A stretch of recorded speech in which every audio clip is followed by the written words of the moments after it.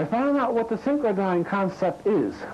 In the initial transmitter, these frequency source was left continuously on, and this thing was pulsed synchronously, so either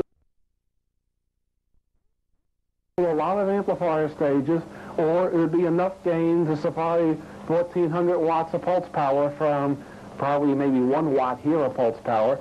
It would be high isolation off, high gain on. And that's all they did in the basic SAGE radar transmitter. Except this group of nuts, what they did, they came along, they pulsed the mixers, and they pulsed each one of these stages individually. And I have recollections of going through pulse modulations and such, and they might pulse this one on, pulse this one on. It was a real crazy, odd setup for the way they pulsed these different stages on and off. What they're actually doing was loading a thought form here, shifting it to here, shifting it to here, loading more, shifting it, loading, maybe shifting it backwards, loading more. And they built up the esoteric function as the esoteric function bounced around in all these stages in the whole transmitter. Now, another aspect of this is what we have here. We have a noise source. This is a white noise source synchronized by Mr. Nichols, Tesla's whirligig zero-time reference, which I'm not going to go into here. And they use this noise to essentially pulse noise modulate the stay low, pulse noise modulate the outputs of the synthesizer, which means you ended up here with a carrier with white noise modulation on it. If you go through your signal processing, you'll find out that white noise is 50% correlated to anything and everything within its bandwidth. That's right out of college, people. That's in your college textbooks. Look it up, it's in there. Which means this signal now is coherent to itself, and it's also coherent to hyperspatial functions, because white noise essentially comes out of hyperspatial functions. If anyone wants to debate that, I'll debate that with you later. And of course, they had their zero-time reference, which synchronized the white noise function. So at this point, they started to build the thought form within the pulsed signal. Of course, there's still no output here.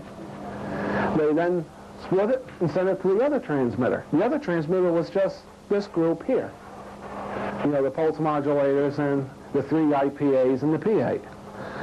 At that point, it went into this IPA number 1, boosted to 7 kilowatts, went to IPA number 2, boosted to 75 kilowatts, went to IPA 3, boosted to a megawatt, went to the final amplifier, which is a first cousin to a magnetron known as an amplitron, which is essentially a backward, slow-moving wave structure oscillator, which anyone's interested in, I can explain that to you what it does later.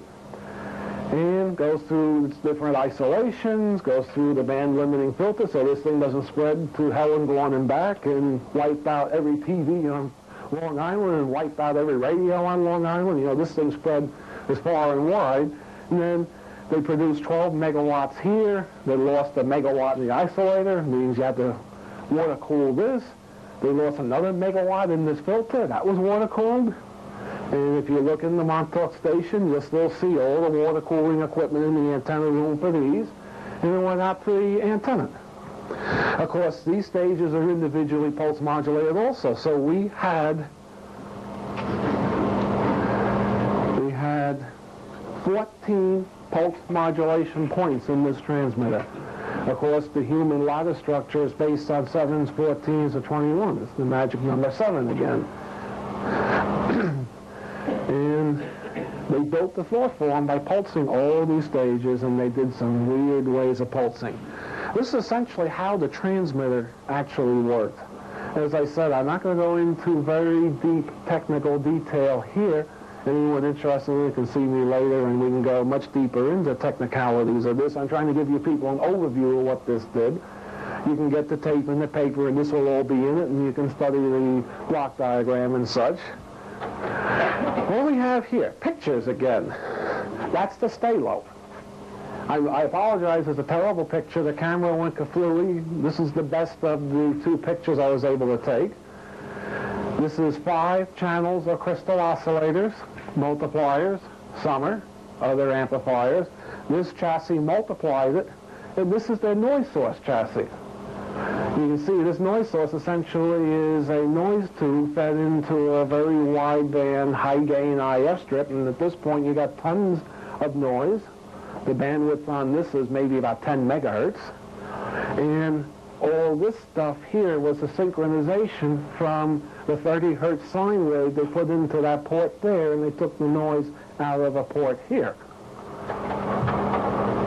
This, of course, is the synthesizer that drove this, which is the FM oscillator, and this is the first mixer in the system. Use a power stage at 101 megahertz, and this thing provided all the frequencies for this oscillator and all that other good nonsense. This also was modulated by the white noise source, and this chassis also, one of these stages, is pulsed by the white noise source. It's right there. There's one of these ports over here that goes through amplifiers here that pulses these. But these tubes, if you look closely, not in this picture, you'll see these tubes are added later.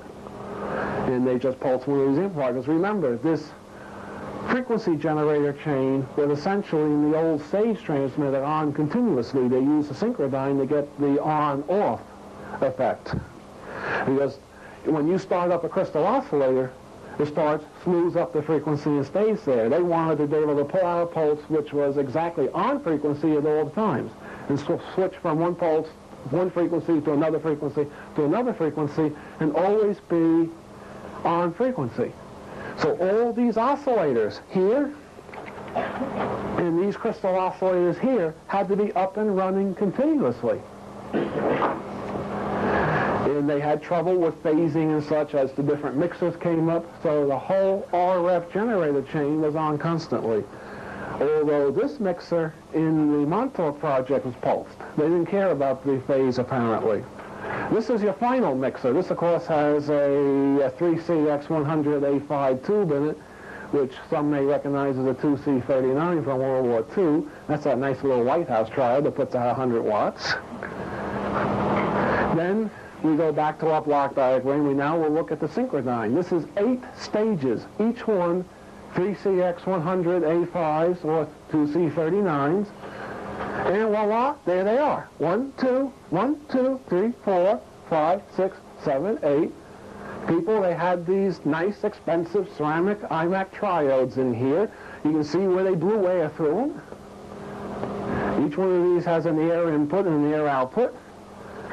And this thing sat there, and this built up at least 50% of the thought form in these boxes. These are cavities.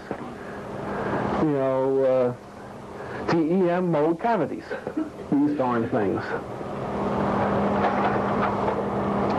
Now, these were 72-14 Ceramo-Rock pentos, which are about that big around and about yay tall, had rings on the bottom for the electrodes. These sat in cavities about yay long and about yay square, and had huge fans blowing them. They had 2 of these. This thing, this tube is 6952, looks like a robot. That tube is about yay big around, has a round section like a flying saucer, about yay thick. It has things sitting down that you connect to it. It has 2 legs sitting down for the water cooling, 2 legs going up for the water cooling. It has the plate on top, and the thing actually looked like a robot. That was this stage here. That thing put out either 50 kilowatts CW or a megawatt of pulse power. That's a lot of power, people. This, of course, was waveguide at this point. You'll put this into a coax cable. You got so much voltage in the coax cable, you get any of alveolic standing waves. Of course, they're not alveolic standing waves. Folks, that's right out of your college textbooks. That's out of your tech school textbooks. If you had a standing wave problem, you could sit and watch your coax cable explode. I think we've all seen coax cables explode from SWR. That drove this big thing, which we'll have pictures of later. All these stages were removed from the Montauk site.